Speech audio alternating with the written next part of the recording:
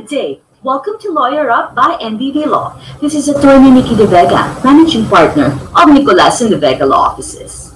In today's video, I will teach you how to commence a suit for damages in the Philippines. The Supreme Court defined damages as the sum of money which the law awards or imposes as a pecuniary compensation, a recompense, or a satisfaction for an injury done or a wrong sustained as a consequence either of a breach of a contractual obligation or a tortious act. Thus, the law on damages is merely intended to repair the damage done by putting the plaintiff in the same position as far as pecuniary compensation can do that he would have if the damage had not been inflicted and the wrong was not committed.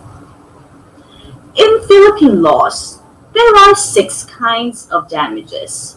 Under Article 2197 of the Civil Code of the Philippines, damages may be one of the following. Number 1, actual or compensatory. Number 2, moral. Number 3, nominal. Number 4, temperate or moderate. 5, liquidated. And number 6, exemplary or corrective. Well, I will discuss these different kinds of damages in a separate video since they would require quite a long discussion.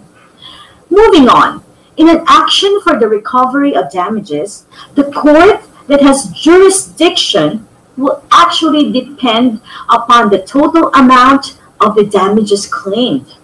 The Metropolitan Trial Court, or the MTC, shall have exclusive jurisdiction over an action for the recovery of damages where the total amount of the damages claimed does not exceed 400,000 pesos.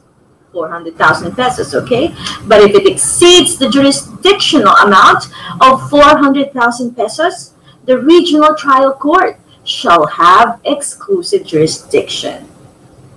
Since an action for the recovery of damages is a civil and a personal action, it shall be commenced or tried where the plaintiff or any of the principal plaintiffs reside or where any of the defendants reside, or if it's a non-resident defendant, where he may be found, of course, at the election of the plaintiff.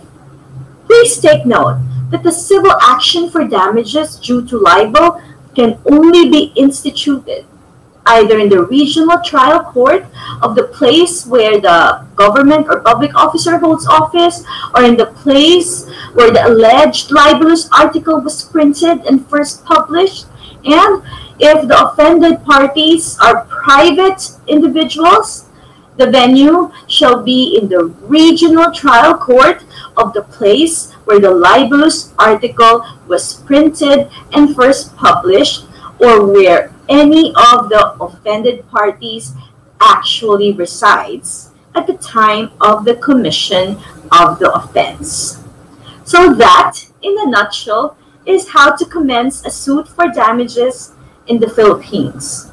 If this video has been helpful to you, kindly hit the subscribe button so you can subscribe to our YouTube channel.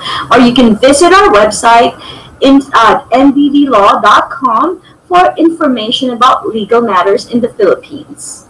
Again, this is Atty. Nikki de Vega, Managing Partner of Nicolas and de Vega Law Offices. And thank you for watching Lawyer Up by NDV Law.